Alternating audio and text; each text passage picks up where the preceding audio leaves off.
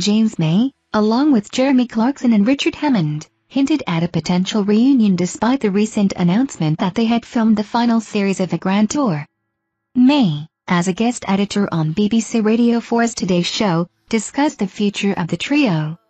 While the last series had been declared, May suggested they might return for future projects, emphasizing that their age was a factor. He mentioned having 2 Grand Tour episodes in progress but remained uncertain about future plans, acknowledging his technical unemployment. The trio left Top Gear in 2015, reuniting for the Grand Tour in 2016. May expressed interest in continuing collaboration, emphasizing the need for a graceful exit. Despite the end of their current ventures, he highlighted the ideal timing for a motoring program, citing developments in autonomous cars, new power sources, and changing attitudes toward driving. May anticipates the need for a reinvented car show amid these advancements.